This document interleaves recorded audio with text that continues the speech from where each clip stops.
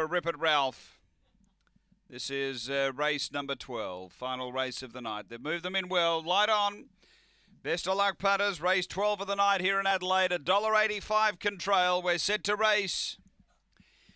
On their way, great line out, speed Contrail really pouring the heat on, got over. So Contrail away by 2 on Eustace Road and about 4 away, Rip It Ralph, Mulga Jack, and then right above it and Symmetrical. But Contrail out by 4 over Eustace Road and then came behind those Rip It Ralph straightening. It's Contrail clear, Rip It Ralph to second, but Contrail another one for Cameron Butcher.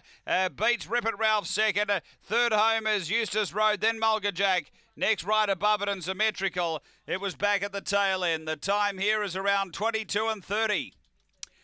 After the running of race number 12. And real good early acceleration from the pink runner there. Zipping around them the fave. And it was able to get there in a 9.95.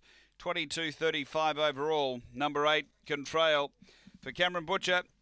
Second going to 4, which is Rip It Ralph for Adam Manton. And third going to 1, Eustace Road for Kim Johnston.